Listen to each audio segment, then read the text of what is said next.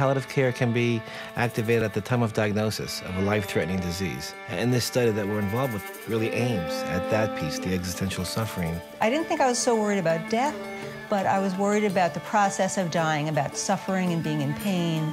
These topics that are so difficult to talk about and that are often medicalized, as opposed to these most profound questions of life and death and existence itself.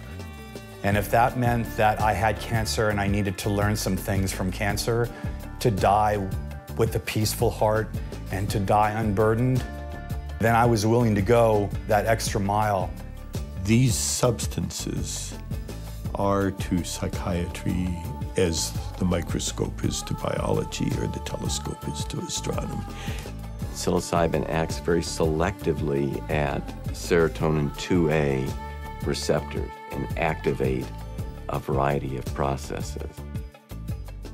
I felt wonderful. I mean, I think it's an incredibly useful tool. What we did, it probably would have taken me years of therapy. The point of realization that we're infinitely more than we think we are. And if we've had that experience, then the future changes. There is something sacred, there is something profoundly meaningful about you.